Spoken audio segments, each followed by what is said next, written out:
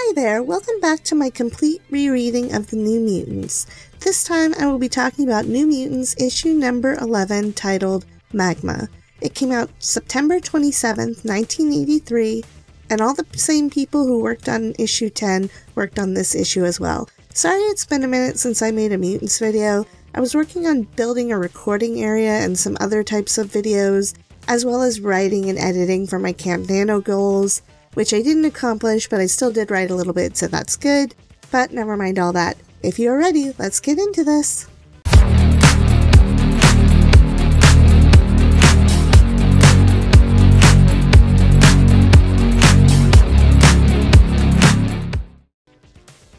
The plot. The opening of this issue is a shot of Magma and Selene fighting. Magma is yelling to Selene that she tried to kill her, but instead, she was remade to be one with the earth. She tells Selene that she will stop her evil reign and her sacrifices of innocence to her fire cult. Selene tells her that that will remain to be seen. Amara as Magma is firing molten fire at Selene, and Selene is blocking it with magic. Selene tells Amara that even though she appears to have the ability to control fire, she, Selene, has the ability to bring inanimate objects to life. And with that, Selene causes the rocks around Magma to turn into living warriors who begin to fight Amara. Selene says that no matter how much power Amara has, Selene has more experience and will win. Danny calls out Amara as the stone giants seemingly crush her. Danny notices that whatever happened to Amara that caused her to transform was a surprise to everyone, even Selene. When she looks at Selene, she says, "Selene, by the ancestors, your face." We are shown that Selene's face looks old and weathered. She explains that each victory she has a cost, and this one is more costly than most. But she explains that fortunately her condition is easily rectified, but that unfortunately will mean the sacrifices of all the people in her fire cult. The rocks begin to burst out of the walls, and the people standing around who have been watching the sacrifices, the members of Selene's fire cult, are all hit by them. The people beg and plead to be spared, but they are all knocked into the sacrificial fire pit. Selene says each moment of their torment, each death, restores her youth and vigor. She tells Danny to try and feel it, and asks her if it's not wonderful and pleasurable. Danny indeed begins to feel it as well, the pleasant feelings from the people's death. She tries to ignore it and fight against it, but soon she has a sort of ecstasy. Selene tells Danny that they are linked now through blood, and this is a bond Danny will never be able to break. She explains that she will do the same with the other mutants as well, and they will go over the earth, making it their own. Danny manages to break free of the thrall for a moment, and she says she is no one else's slave, and Selene wonders why she still defies her, and Danny tells her maybe she isn't as tough as she thinks. Selene tells her that this is no matter, and she will prevail over Danny in the end. Danny tells her they have bigger problems and that the pool of lava below them is exploding. Just then, Amara comes out of the pit of lava again. She tells Selene she has failed because in her haste to destroy her, Selene did not realize that she could burn straight through the stones like lava. She asks if Selene is able to do the same and pours a bunch of rock and magma over Selene. Danny wonders where she can go. She says that Amara has nearly made the cave too hot to stand. She notes that all she can do is climb higher on the slope she is on, but soon she loses her grip and falls down. She is laying down on the ground when Amara in her magma form stands before her. Amara asks, "Danny?" And Danny says, "Great Spirit, have mercy," then says, "Hi Amara, how are you doing?" Danny's powers begin to latch onto Amara's mind, and she projects Amara's greatest fear at that moment, and it's an image of Amara burning Danny alive. Amara is very upset and cries out that she doesn't want to do this and Danny is her friend. Danny realizes Amara is very worried about killing her. Danny thinks that Amara is afraid of her own powers going out of control. She thinks this is how she felt when she first manifested her mutant powers. She wonders if Amara is a mutant like her. Danny tells Amara she understands what she is going through and that she is not alone, to which Amara says, "Look at me, I'm a monster." She wonders how she can face her father or ever have a normal life, and says it might be better if she dies. At that moment, she is blasted by a bolt of power. She screams as it encircles her. We see that it is once again Selene hurting her. Selene says she might as well grant Amara her wish and put her out of her misery. She then drains all of Amara's life force. Amara falls over, seemingly dead. Danny is horrified and yells to Selene that she killed Amara. Selene says she drained everything from Amara, and rarely has she tasted anything so sweet. She tells Danny that in time, Danny will do this as well, and she will enjoy it just as much as Selene does.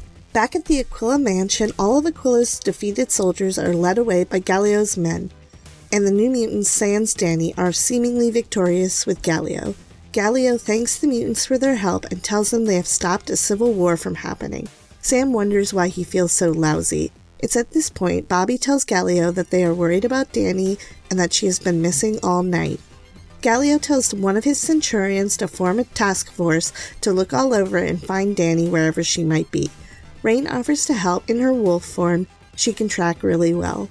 But Galio thinks that the last thing he wants is for Danny to be found. He tells Rain that she is considered a goddess in Nova Roma and she should leave finding Danny to him. Aquila screams to Rain that she can't trust Galio and that he is lying, and Galio is the actual traitor to New Rome. Galio tells everyone not to listen to Aquila and that his rants are coming from a sick, depraved mind. Aquila screams he has proof, and Galio calls for him to be silenced, and a guard holding Aquila strikes him. At this moment, Bobby sees prisoners being led somewhere, and one of them has the same color red hair as his mother. He asks Sam to cover for him, and Sam asks where he's going, and Bobby says he will tell him later. Bobby also tells Sam to take care of Rain and himself because he thinks Sam's suspicions about Galio might be right. Sam says gotcha and good luck to Bobby. Bobby knows that he has to get a centurion outfit to sneak around in, and he happens to find a lone soldier. He smacks him on the head and takes his armor. Bobby is frustrated that the guy he knocked out is much bigger than him, and he hopes hiding in the shadows under the man's cloak will hide the fact that the armor doesn't fit him very well. Bobby tells himself that he thought his mom was dead until he saw the red-haired woman in the street. He also thinks to himself that the New Mutants are in a real mess because both Aquila and Galio are claiming that they are the good guys. He thinks to himself that Galio has always been friendly and acted as a protector to the mutants. He thinks about how Sam never really trusted Galio, and Rain says it's because Sam is attracted to Aquila's daughter, Amara. Bobby knows that Rain is jealous and wonders if Sam knows how Rain truly feels about him. But earlier in the evening, an assassin, Castro, tried to kill them. He claimed he was working for Aquila, but Bobby thinks about how convenient it is that Galio now had a reason to take out his chief political rival. He thinks it's weird that Galio seemingly has an army ready to go take out Aquila, but just then he hears voices in a jail cell. He recognizes both of them. He hears one voice say, "You lie, Castro. You are not in my husband's employ." We are shown that it is Bobby's mom, Nina, talking to Castro. Castro explains that technically he works for the Hellfire Club, and he's going to help Galio become emperor, and Galio in turn will give Emmanuel da Costa permission to mine the land. He tells her that Emmanuel loves her and would never order her death, but that this is a lonely and dangerous country and accidents happen. He explains it's a shame that she won't be around to see her husband's success. A soldier in silhouette in the doorway says, "Castro."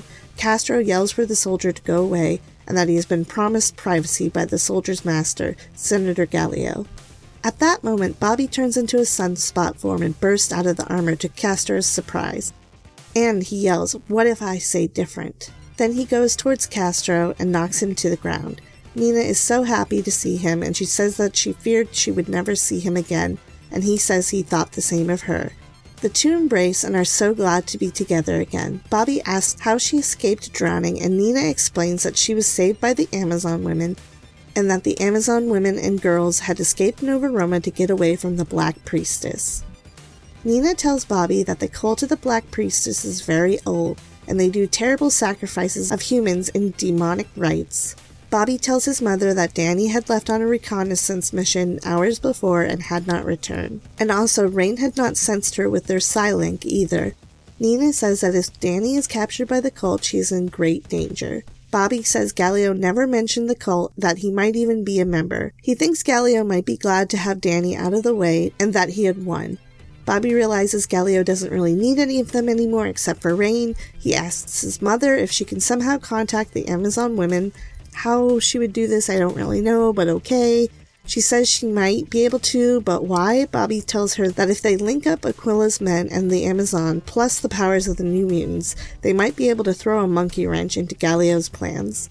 Nina asks about Danielle, and Bobby says that he wishes he could help her, but she is strong and probably can take care of herself.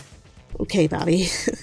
Danny is resilient, maybe even more than Nina is. He goes on to say he wishes it was daylight because his mutant power is derived from the sun. He tells her that he doesn't know how much power he has left, and once it's gone, that's it until daybreak. He asks his mother if it's true his father was glad. I'm not really sure what he means by this. I guess, is he glad that the two of them are gone? I don't know, because she didn't really say anything about him being glad, neither did Castro, but whatever. Nina tells him his father has ambitions. Bobby presses her again and again if it's true, and finally she admits, yes, it is. Elsewhere in Galio's home, the New Mutants are beginning to share Bobby's feelings of betrayal. The people of Galio are celebrating and eating fruit while Aquila is whipped over and over again. Sam thinks that it's sort of gross that Galio is doing this, and even if Aquila was the worst person, he didn't deserve all that. Rain also feels upset. She sees that Sam is angry and assumes it's probably because of her. She is also disgusted that Galio is getting enjoyment from torturing Senator Aquila. The soldiers ask Galio what the orders are in Latin, and Galio replies in Latin that the boy has served his purpose and to kill him by poisoning his wine, drug Rain's drink. Galio sees Sam is not too happy and tells him to cheer up because tonight is a night to celebrate. Sam says he is sorry and he is just worried about Danny. Galio thinks to himself that he knows Sam is becoming suspicious of him. Rain and Sam are served drinks in gold chalices. Galio stands and says she will turn up, I'm sure, and dedicates his next drink to Danny and tells Rain and Sam to drink deeply. I don't know why he didn't ask where Bobby was, but I guess Sam made up an excuse. At that exact moment, Amara in her magma form bursts through the floor, screaming for her father. Galio yells, "By the blessed gods!" Aquila looks scared and says to himself, "That voice! Merciful Hera, it cannot be. Amara?" Amara looks very upset and begs her father that if he loves her, he will save her, as she reaches out a fiery arm to him. Galio screams to his guards that Aquila's daughter has changed into a demon and orders to have them both killed. Aquila tells his daughter to run away and leave him to his fate. She tells him that she can't and she is too weak to even protect him. But at that moment, Bobby swings in on a rope and tells Amara not to worry and that the New Mutants take care of their friends. He wonders what in the world happened to her. Bobby swings into the guards, knocking them to the ground. One of the other soldiers screams to Galio that Aquila's legionnaires and the Amazon women are both attacking them as well. We see the soldiers of Aquila and the Amazon women rushing towards them, led by Nina. Bobby asks Rain and Sam if they are going to help out. Sam asks if the woman leading the charge is indeed Nina, and Bobby says that it was her and she was alive and well, and that Sam was right all along and they had been helping the wrong side, and now it was time to make amends. Sam and Rain begin to help in the fray. Rain is furious and so upset that she misjudged the situation so badly that she turns into a full wolf and valiantly protects both Senator Aquila and his daughter Amara with her own life. Sam sees reinforcements for Galio's side rushing towards them, and they are all in a narrow hallway, which is perfect for him. He cannonballs right through the group, defeating all of them easily with his mutant blasting power. A soldier runs towards Bobby with a spear, telling him he will gut him. Bobby says somehow he doesn't think so. Using his sunspot powers, he throws the man off of him. He thinks that it was unwise of him to transform because he doesn't know how much power he has left, and he should have used his judo training as well. I guess he knows judo, I don't know if that's been mentioned before. He then realizes that the shoulder he was shot through hurts a lot and wonders if he opened the wound. He is kneeling in pain as a soldier sneaks up right behind him with a blade. Thankfully, Cannonball runs into the would-be attacker, and Cannonball yells to Sunspot to watch his back. Sunspot thanks him, and Cannonball reminds him they are buddies and asks him who keeps score anyways. Sunspot tells Cannonball that his mother told him that much of the general army of Nova Roma is staying neutral in the fight of Galio versus Aquila, and if they beat Galio's housemen, they probably will have no further trouble. Cannonball yells past Sunspot, "Rain, look out!" We see Wolfsbane easily take out a foe Cannonball thought she had not seen because she was protecting the Aquilas, and Amara was no longer in her magma form and appeared to be knocked out. And as she does so, she says that she may be small and not smart or pretty, but that she is more than able to take care of herself. But just as Wolfsbane is finished with the foe, she is struck over the head. See, Rain really is getting bonked on the head all the time. I'm beginning to wonder if this was like a private joke within the writers or something. Galio yells over the unconscious Amara and Wolfsbane that he has worked too hard to be foiled by children, and once the Outlanders are killed, they can also end Aquila's rabble. But then his hand is hit by a sword and someone asks him, and what pray tell of Aquila himself? We see Aquila and Gallio facing off with swords. Aquila taunts Gallio that he has often talked about killing Aquila, and that this is his big chance to do so. Gallio tells him, "Before I'm done, Aquila, you will beg for mercy." Aquila says back, "Talk is easy, traitor, just like killing children." The two begin to spar with their swords. Sunspot yells out to Aquila, but Aquila tells him to look after the girls, and that Gallio is to be his. We see the two continue to fight. We are told the two men are the same age, but that Gallio is taller and presumably faster and stronger, and Aquila is hurt and has been tortured. The duel seems like it will be no contest, but it turns out that there was a contest, and Aquila runs Gallio straight through the stomach with his blade. Gallio falls to the floor, and Aquila tells him that his problem was always seeing things the way he thought they were. He never thought someone old and fat like Aquila could take him down, but that he was a fool, and I'm assuming Gallio dies here. Bye, bitch. Senator Aquila asks how Amara is doing. Sam is covering a now nude Amara with a blanket because her clothes all burned away when she became magma. Amara says she was dying and that Selene drained her whole life away, but somehow touching the earth revived her. She tells everyone that Selene is a psychic vampire, and she has Danny and plans to also make Danny into a vampire like her. Sam says Gallio's wife, it figures, and Bobby says that the tunnel Amara created when she burned her way into the home as magma must lead back to where Selene is, and asks Rain if she can track Danny through the tunnel. Rain says she will track her to the gates of hell if she has to. Soon the mutants are heading through the caves. Sam tells them this is like being in the mines in Kentucky, and that these tunnels are definitely man-made. Amara says they must have been made by Selene because she has the ability to make rocks come to life. Bobby asks Amara if Selene can do anything else, and Amara says she doesn't know and that is all she saw. Bobby worries that if Selene is as powerful as Amara says, that they will not have any advantages. He wonders if Amara is a mutant and what her powers can do. Rain bounds off and Bobby tells her not to go so fast, and a wall snaps shut between Rain and the other mutants. Bobby thinks Selene must be trying to deal with them one at a time. Bobby tells Sam to smash through the wall, but as he says this, living rocks grab at the mutants' feet, begin to grow and envelop them. Sam yells about the tentacles made out of rock. Amara says this is Selene's doing, and Bobby says they must escape before and he is buried alive before he can even finish his sentence. But this doesn't last long. Cannonball blasts his way out of the rock, and magma Amara melts the rock around her. Amara is thinking she is almost as afraid of her mutant power as she is of dying. She looks at the melted stone and fears what it could do to a human body. Cannonball notices how scared Magma looks and feels pity for her. He hopes that he is invulnerable from fire when blasting like he is from physical force, because then he comes and picks Magma up still in her fire form. Thankfully, he is invulnerable to her fire. Cannonball, while carrying Magma, crashes through the rock encasing Bobby, freeing him as well. Bobby explains he tried to turn into his sunspot form and says he must be out of power. Cannonball tells him this is okay and he can sit back and let everybody else fight, to which Bobby says no way, he wants to help out his friends. Amara tells them both to look as they blast through the air. Down below is Danny tied to some sort of stone edifice, and Selene is telling her not to get excited because the others have not come to rescue her but to their own doom. Selene has made a wolf form from rock and Rain is fighting it. Amara tells Rain to let her deal with the rock wolf and she uses her powers to easily defeat it. Danny yells to Amara. Selene notes that Amara is actually somehow still alive and that it will be delicious to feast on her again.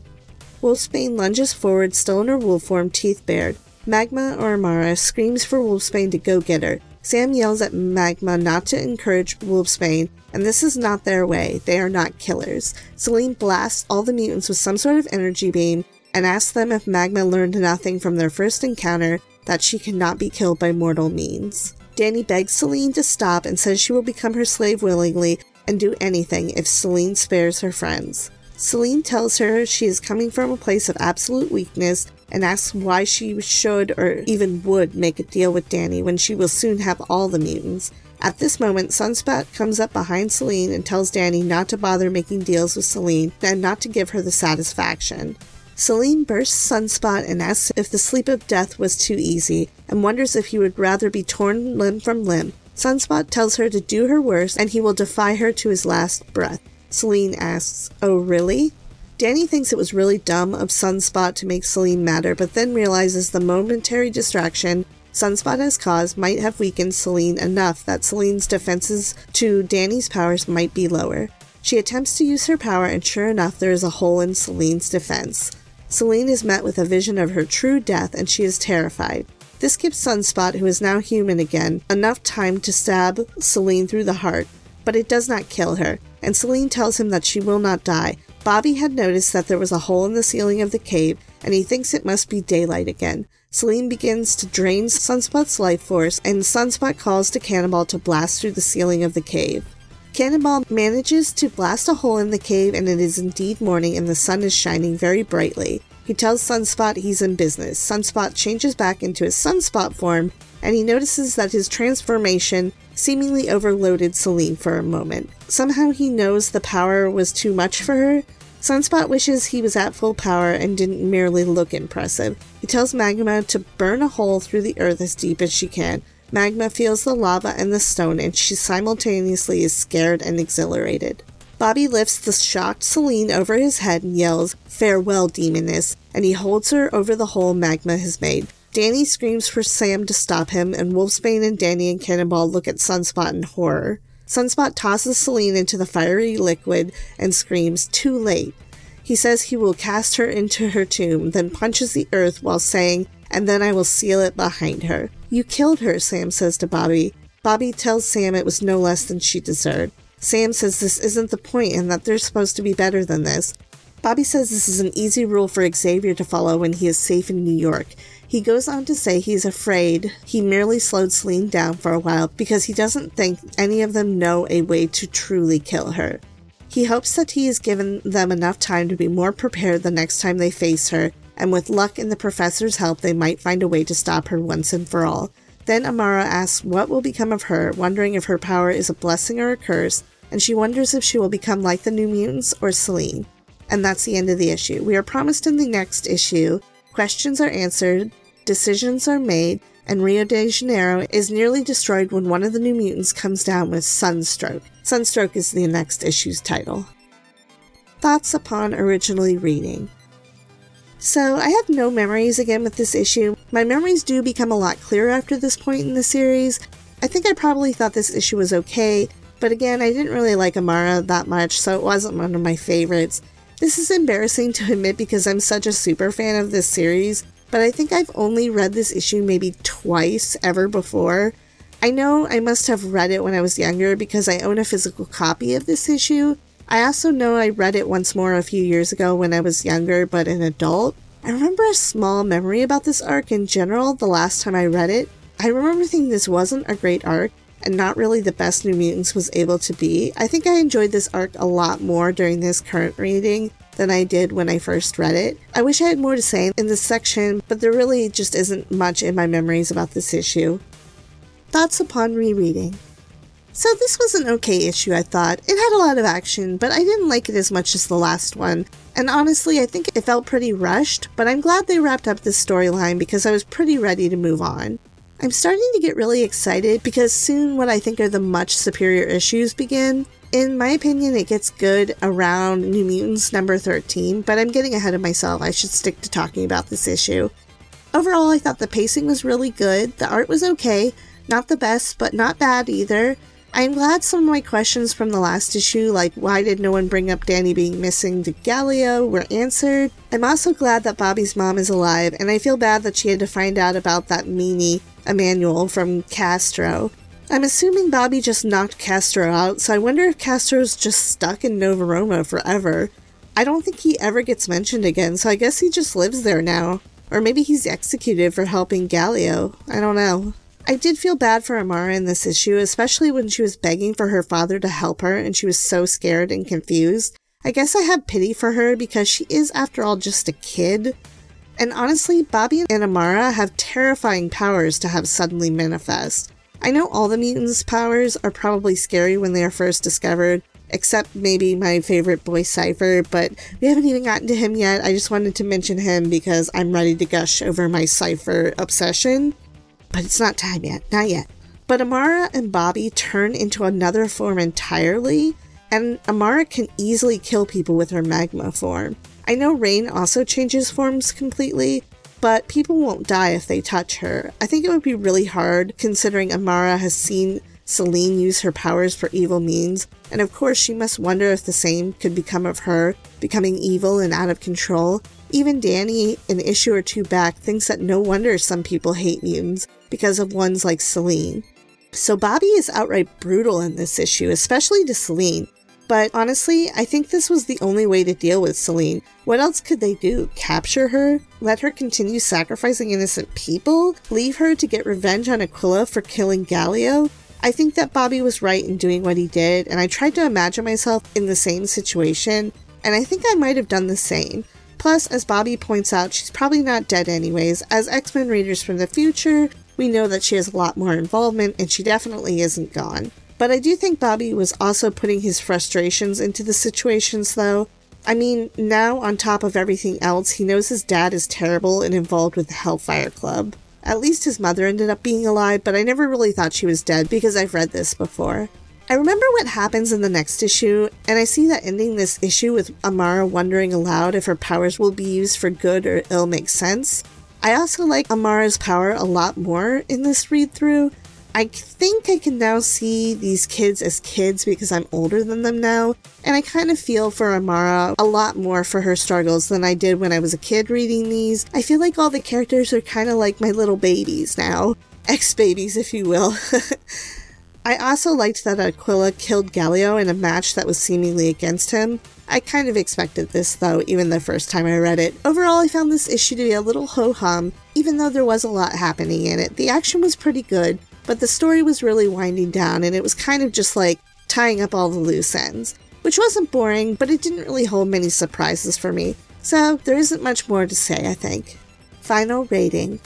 I gave this a 6 out of 10 as a final rating. I gave it a 2 for art, a 2 for story, a 1 for character development because Bobby finds out his father is evil and Amara does more with her powers and Selene is seemingly trapped.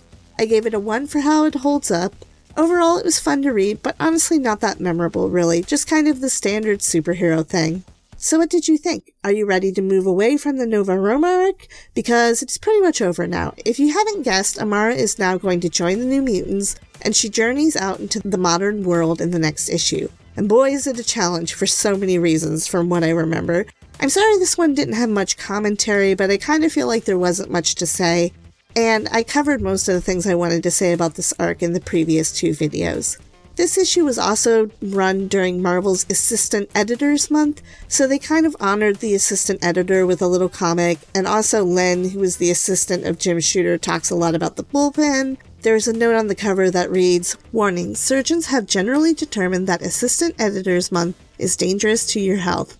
But I cannot find the name of the actual assistant editor, so is it Lynn or the brown guy the comic is about? Maybe they're both assistants. I think they're both assistants. Also, when looking into this, I found out that Sal did not illustrate the cover. It was illustrated by Walter Simonson, Louise Simonson's husband. They have been married since 1980, but Mandrake was still the finisher on the cover. Also, I did want to show you guys some of the original ads that ran in this issue because they are really retro and fun. They were old ads even when I first read the series, so they were always so enjoyable and mysterious to look at. So here are some of the ads I liked.